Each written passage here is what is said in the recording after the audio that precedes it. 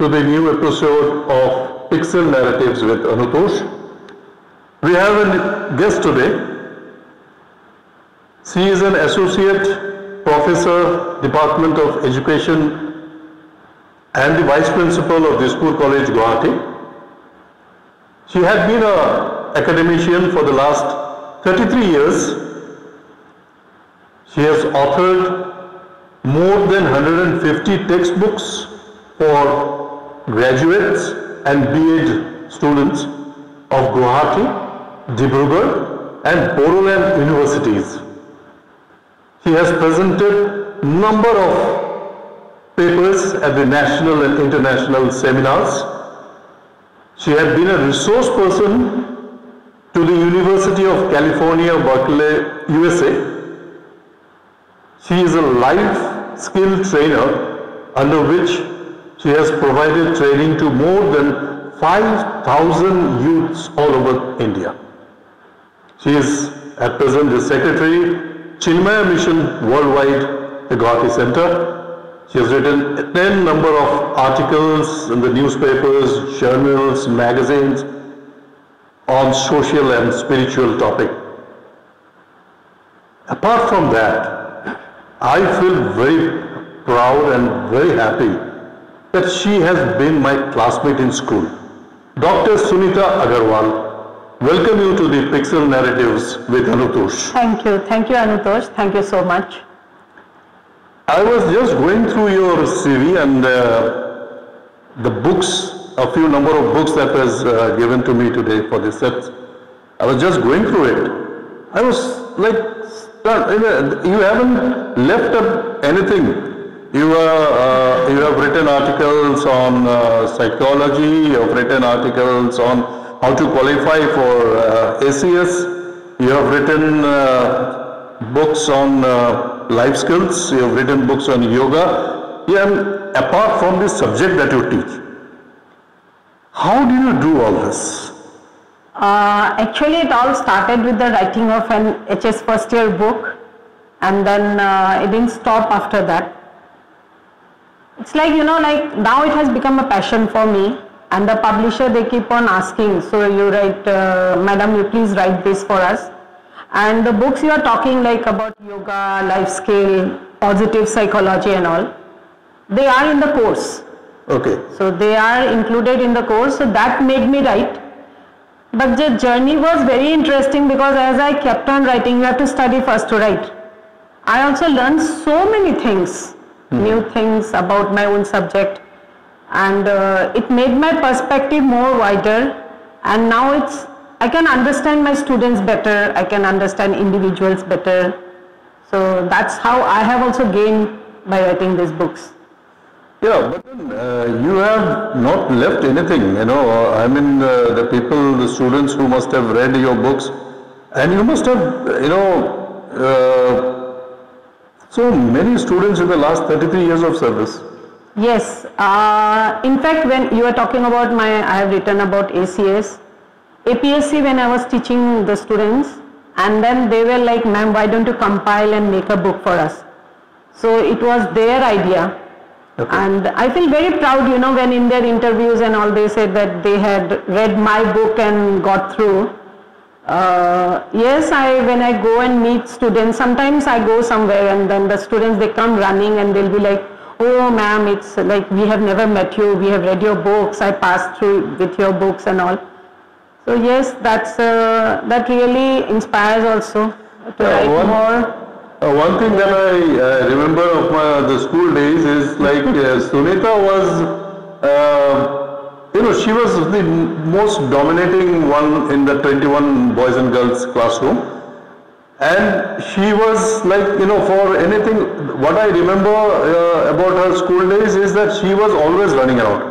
She was doing everything. She was, she had that leadership quality when we were in school in class 8 and 9. And I see that today, even nothing has changed. She is, a born leader. I mean, she has been doing so many wonderful things, inspiring students, in different kind of publications. her classroom and her devotion and dedication in her services. So Sunita, when did you think that you will become an academician? That's a big question. I became an academician by chance because my family is completely into business. And when I was studying my MA, I went and asked my teachers, what do I do after this? Wow, what can I do? So they were like, you can become a teacher in a college. And I was like, oh, so you just need an MA to be a teacher? And then that's how it started. I applied the day I passed, the very day I applied, within 10 days I got the appointment. And yes, when I went to the classes, I started understanding I was the right person at the right place.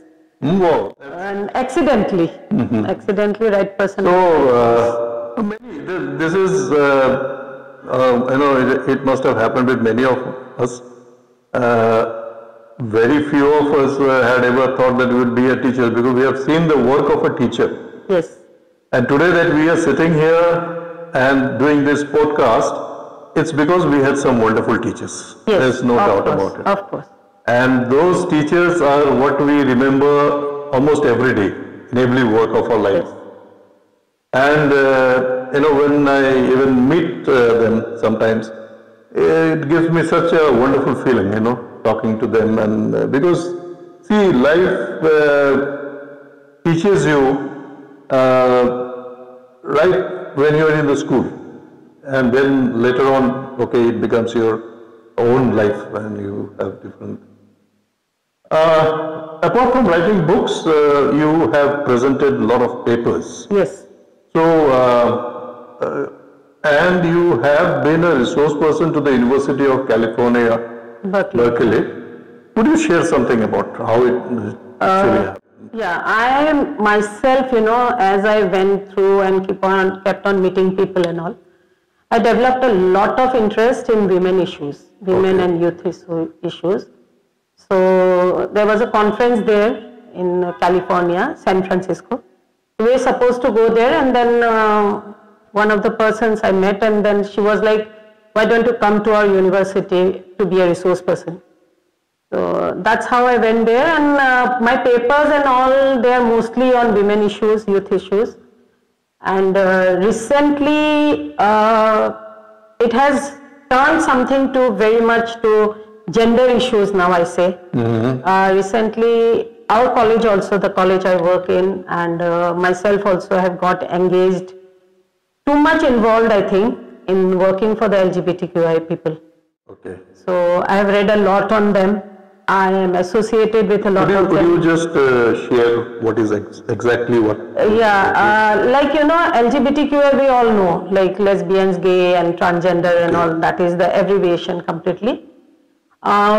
We usually, when we meet the transgender people, we think we have seen them on the buses, we have seen them on the train, always disturbing us.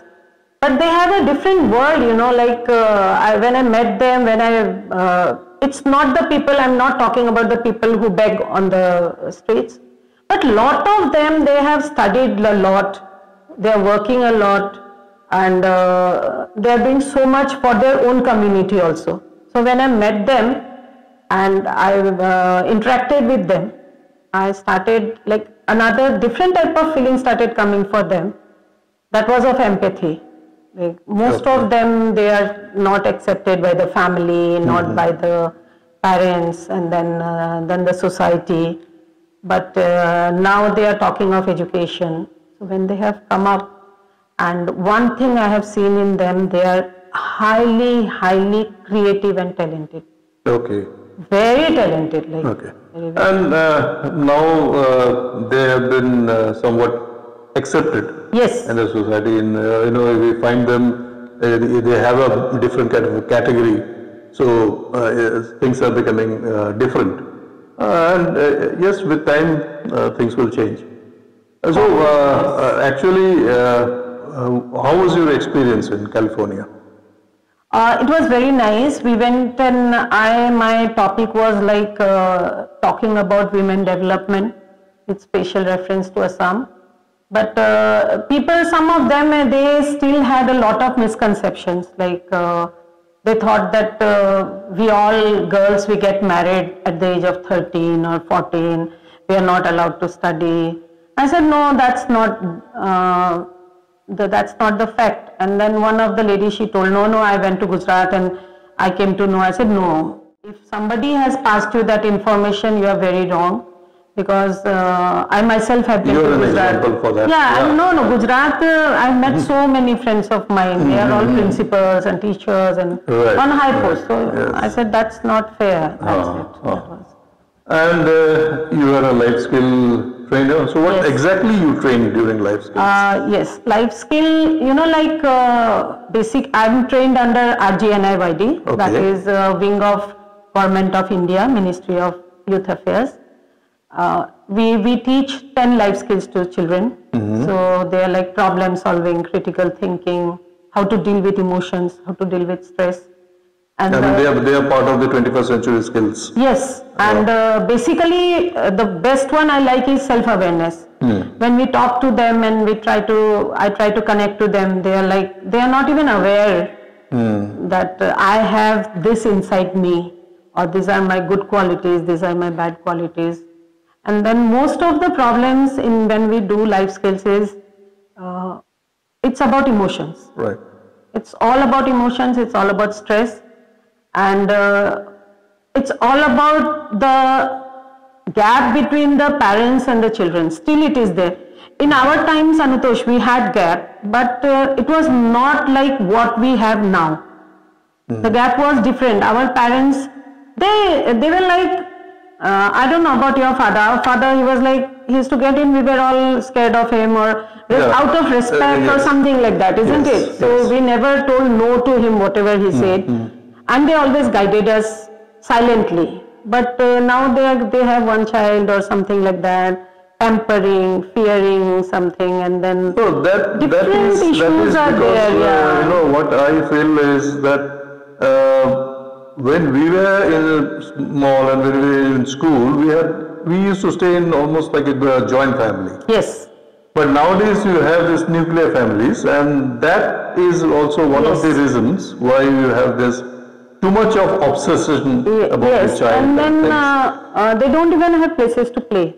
Right. That's another big issue coming up.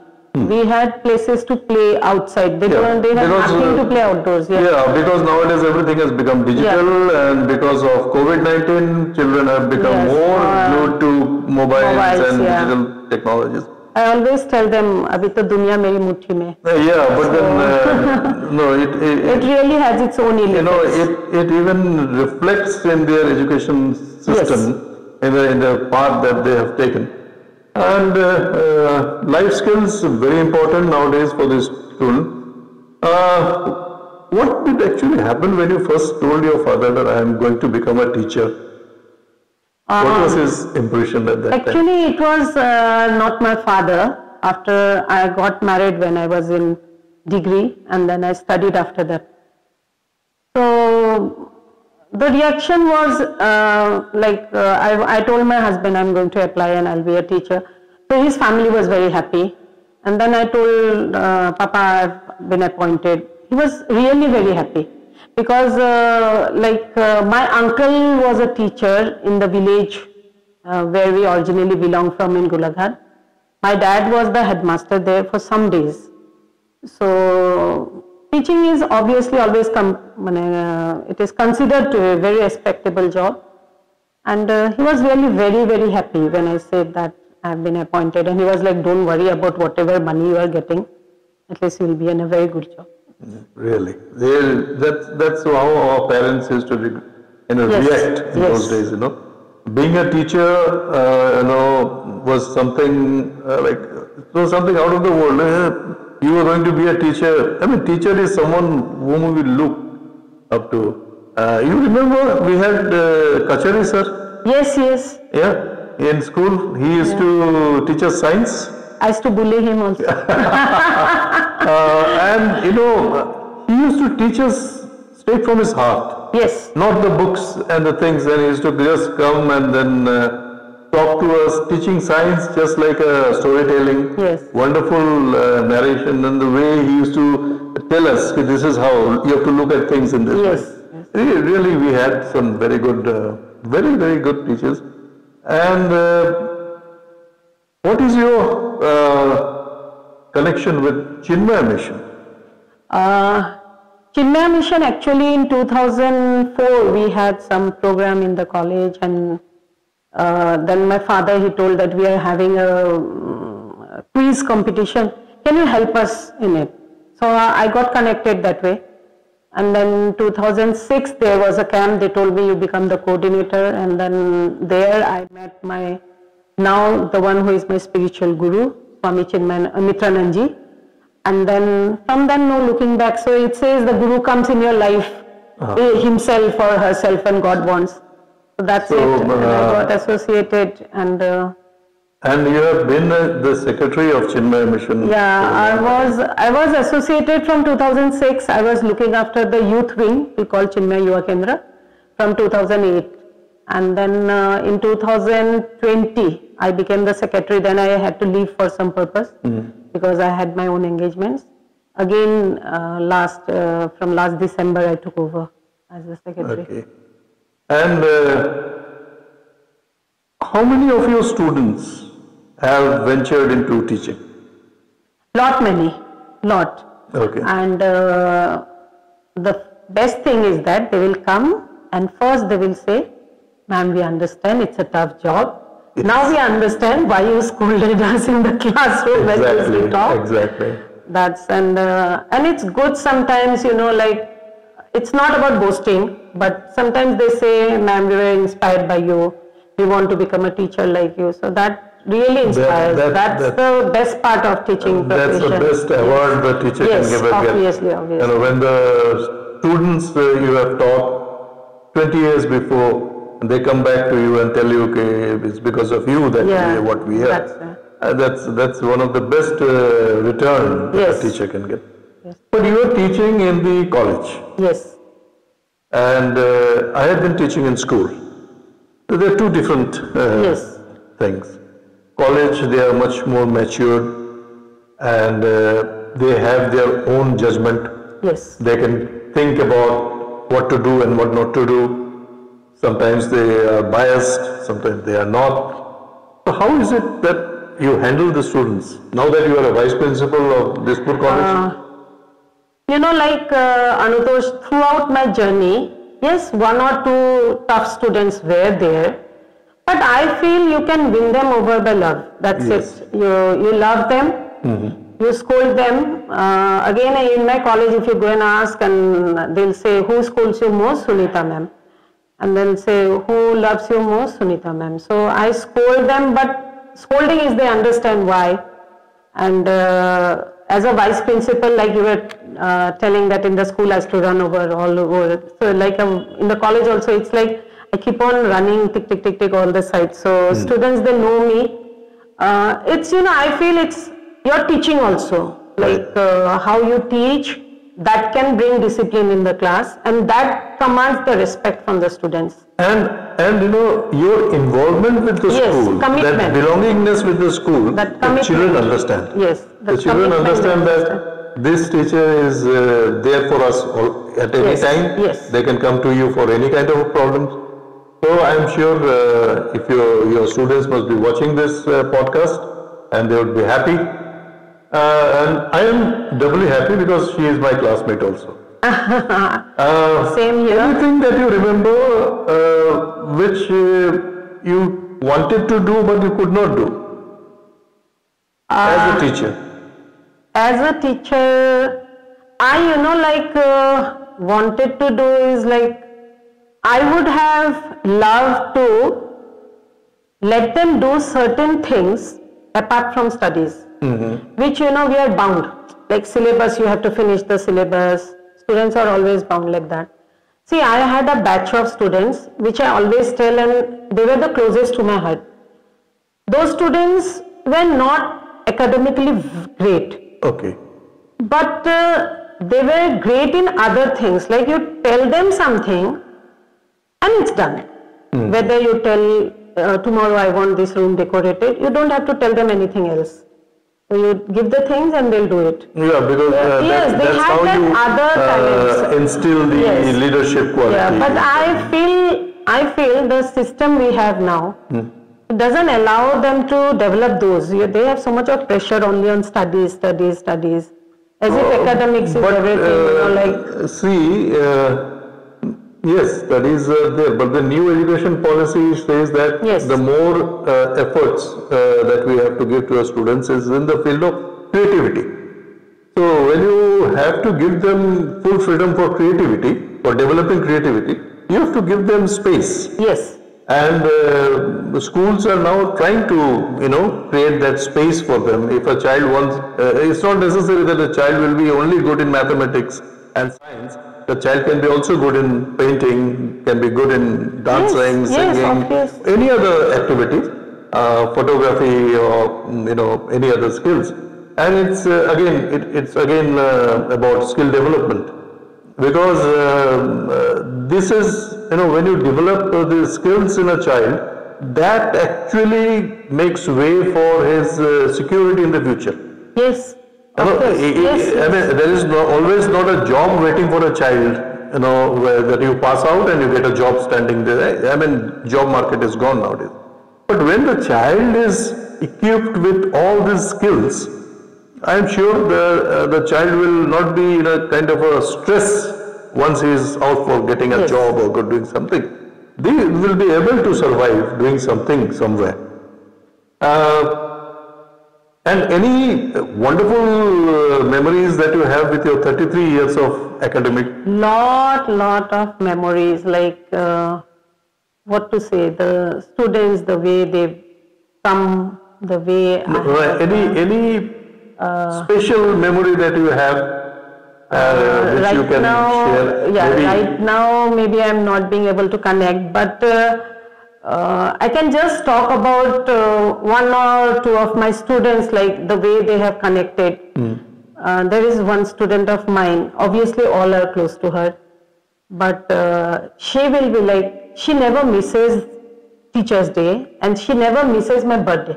Oh wow. So the teachers in the college, they will say, today your birthday is there, no? So she'll come only. I'll be like, maybe. No, she will come. So that type of things, and there are memories maybe now I am not being able to recall, but lot of things I have learned from the college, the love I have got from there, and like what you are talking now about the talent the children had, I just wanted to share. Recently our college, we staged the drama Karenga or Ligiri of Jyoti Prasad Agarwalla. So it was an idea of the principal. He was like, let's make them do a drama. And none of the students, those who acted, they had ever done acting. But when they were on the stage, 2 hours, we were glued to the seat. None of us moved. Like, what actors they came out. So, they had it inside them, and then that came out. So that is the type of education we have to give them now. That is what I was telling you, that creativity is always there in every child. The child just needs that somebody should, ignite that. Yes. And you have a stage and you go there and you present. So that's a really wonderful, initiative.